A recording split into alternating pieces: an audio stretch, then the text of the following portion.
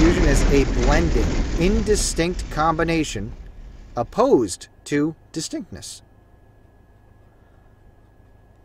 Another aspect of confusion is the elimination of all distinctions.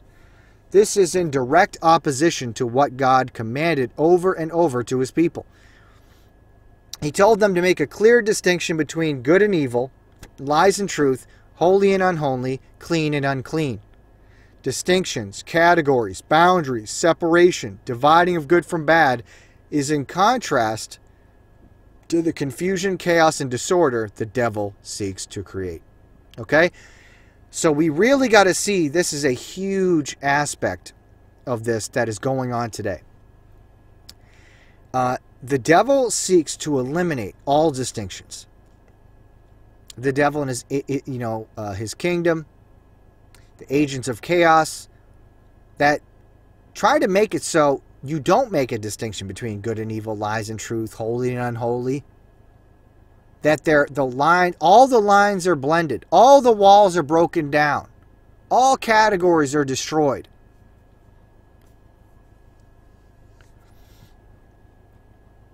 Let's look at where the Bible commands to make a distinction over and over again. Leviticus 10:10 says, "And that you may put difference between holy and unholy, and between unclean and clean."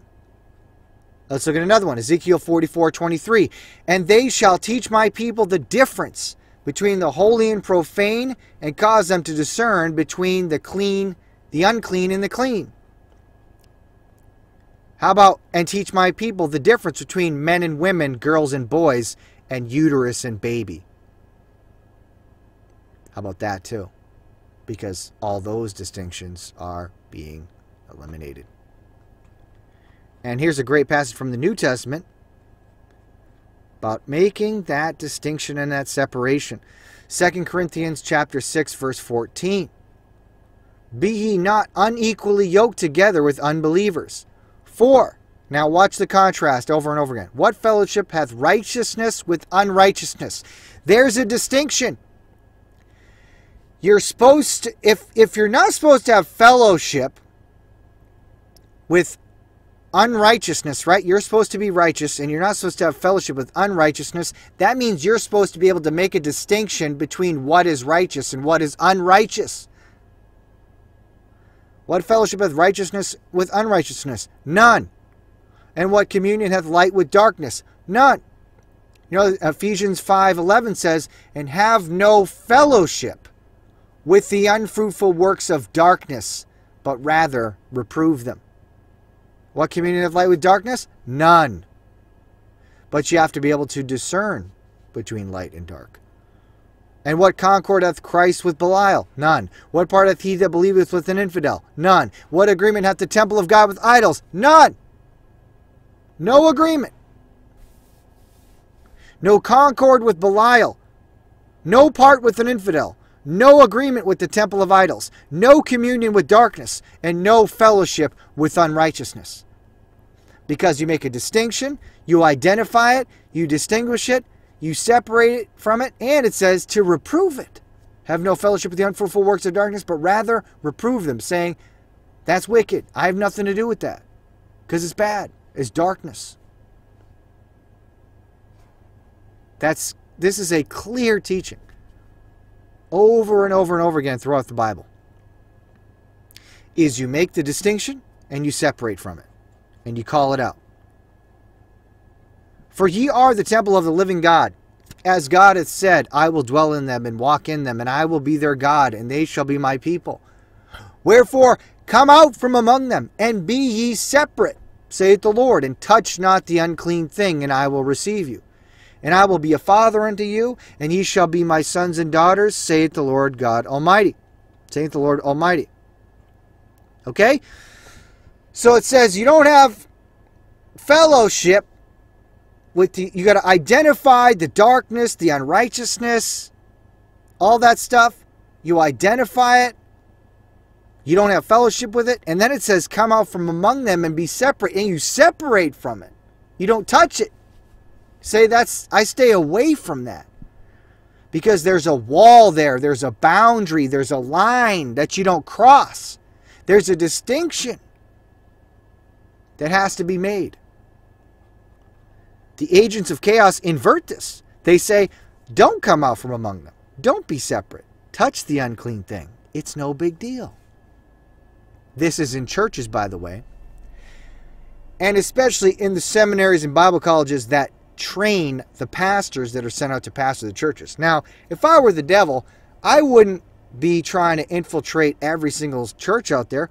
Well, I'd just infiltrate the Bible colleges and seminaries. And then train all the pastors, taint the curriculum that they're trained with, taint that, and the teachers there, train all those guys, and send them out. You get them at the source of the fountain, right? And then they go around spreading their garbage. And part of that garbage is this ecumenical philosophy of don't come out from among them, don't be separate. It's away from separations and distinctions. That doctrine doesn't matter. The truth doesn't matter. Oh, it's all about love. Sin and false doctrine and heresy, none of that matters. The only thing that matters is love. That's it. We don't need to separate. There's no lines. There's no distinctions. None of that matters. And they use a false cover of love.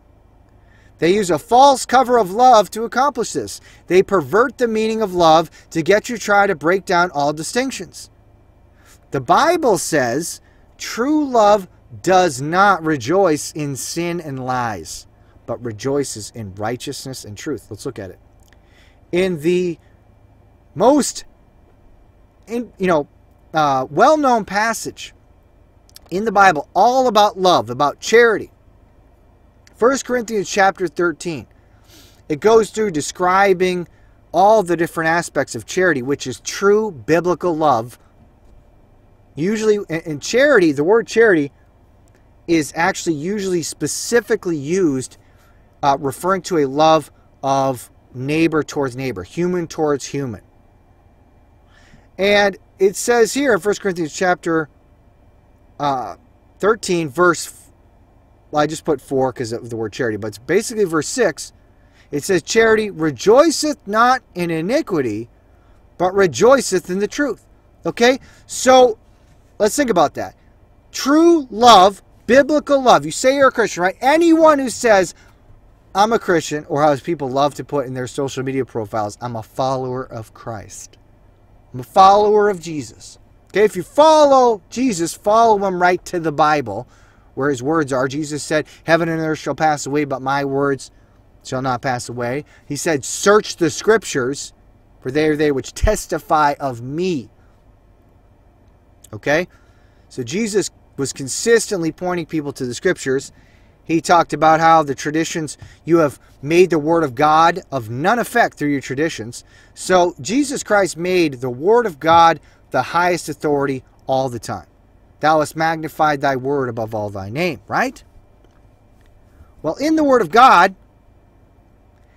it says that true biblical love rejoiceth not in iniquity. Now, iniquity, what's that? That's sin. So it does not rejoice in sin. What's the inverse of that?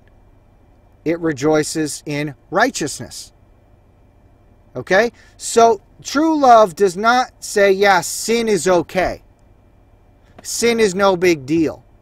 I'm going to tolerate sin. No, it's not what it says.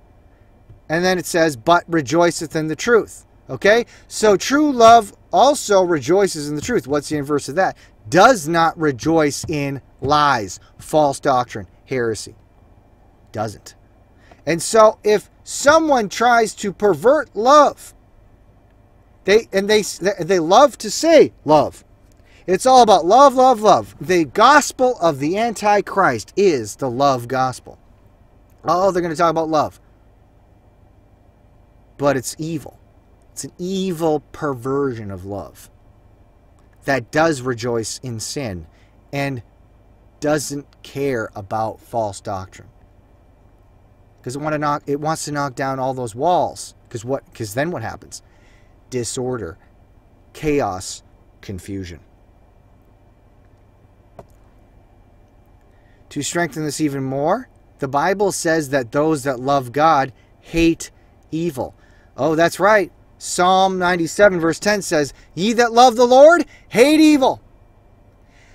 So all the people out there that say they're all about love, I love God, I love Jesus. Well, you say you love God, do you hate evil also? Ye that love the Lord, hate evil. And that's why you could say, yes, I hate evil. I hate genocide. Right? I don't say I love genocidal dictators. That'd be a false love. Fake, phony. You're pretending that, oh, I'm just doing a biblical love. No, you're not. You're a liar. You are trying to get people to accept evil. Bible says, ye that love the Lord, hate evil. Evil is to be hated. Now human beings commit evil. We are supposed to not hate people. We're supposed to pray for them that they would be saved, be born again, and turn from enemies of God to friends of God. Absolutely. But we are not to speak good words about people that have done very evil things. You don't bring up a serial killer and say, oh yeah, I love Jeffrey Dahmer. Right? I love the Son of Sam. I love Charles Manson. You say all that stuff. That's fake. You're being a fake. You're being a phony. You're subverting and perverting love. So people accept it. Because behind what you're doing is a satanic spirit. Antichrist. Really. The Antichrist spirit seeks to break down all walls, all distinctions, the boundaries, confusion and chaos. Did you know the Bible specifically warns against this false love which evil people hide behind? Yes, it does. Let's look at it. Romans chapter 12 verse 9 says, let love be without dissimulation.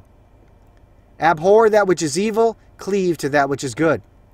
Okay, so let love be without dissimulation. Now, don't you think it's important that you understand what the word dissimulation means? Because if the Bible says let love be without dissimulation, it sounds like love could be perverted by this dissimulation. So let's look at what it is. What is dissimulation? Here's the definition. Dissimulation, the act of dissembling, a hiding under a false appearance, a feigning, false pretension, hypocrisy.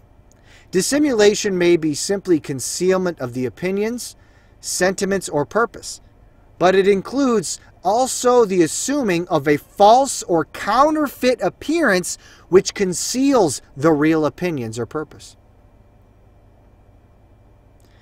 Isn't that amazing how clear it is? The Bible is specifically warning about this fake Antichrist love. And it just does it in one sentence by saying, let love be without dissimulation. Now this is very important because it says false love hides under a counterfeit appearance to conceal their real opinions or purpose. But also, the Bible shows us one clear way to distinguish fake from true love. We'll get to that in a second. Okay? But first it says, false love hides under a counterfeit appearance to conceal their real opinions or purpose. Okay? So there are people out there that say they are Christians. They say they follow Jesus. It's all about Jesus. And they say it's all about love. But it's a fake love. And the reason they're talking about this love all the time is they're using it as a cover, a counterfeit appearance, to conceal their real purpose and opinions.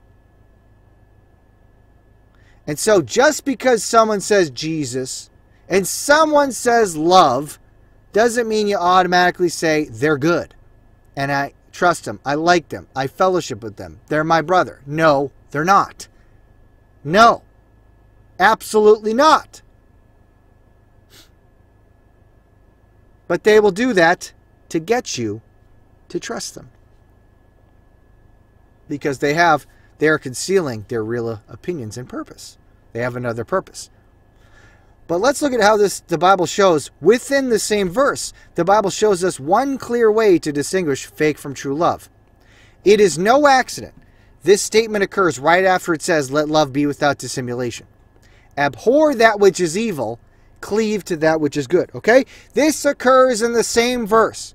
It's all in one verse. It says, let love be without dissimulation, abhor that which is evil, cleave to that which is good. It's saying this all goes together. True love makes distinctions between evil and good. True love separates from evil and cleaves to that which is good, right? So if love is without dissimulation, it will abhor that which is evil. Abhor is extreme hatred. True love will abhor that which is evil. And it will cleave to that which is good. It will hate evil, separate from evil.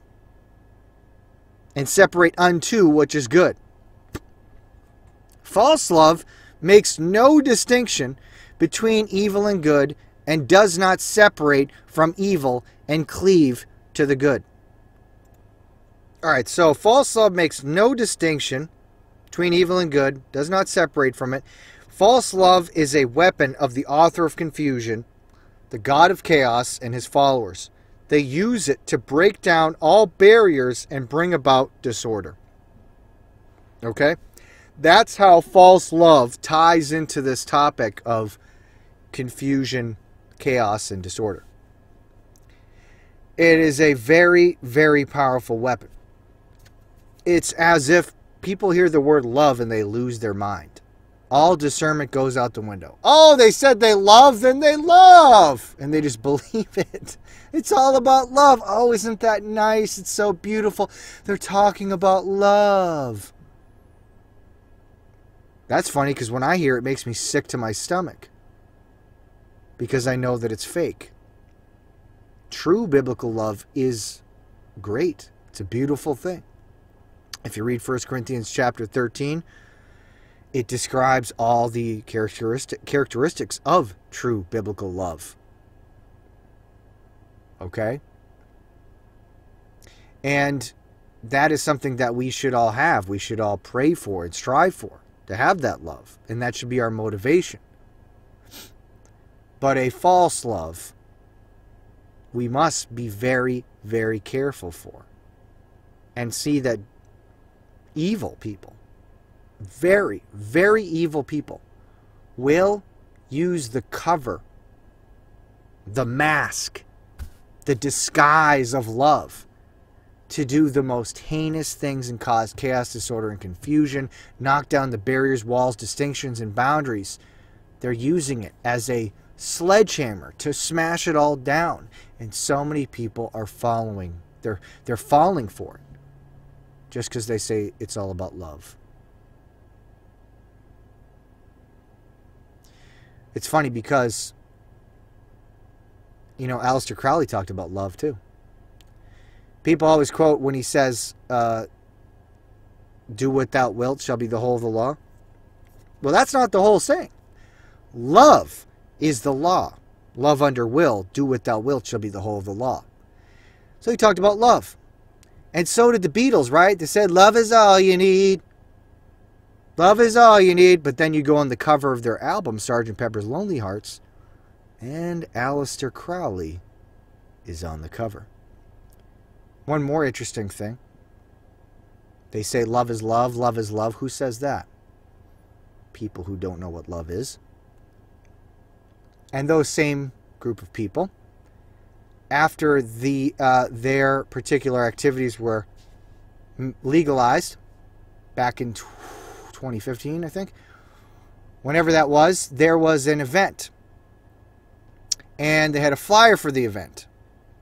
And after it was made legal, on the flyer at the top said, love is the law. That's right. That was the phrase that they used to describe the event. And they were saying, hey, our particular proclivities for each other is now the law of the land. But they just so happened to use the same phrase that Aleister Crowley used, love is the law. Because it's an antichrist love. It breaks down all distinctions. And it justifies sin.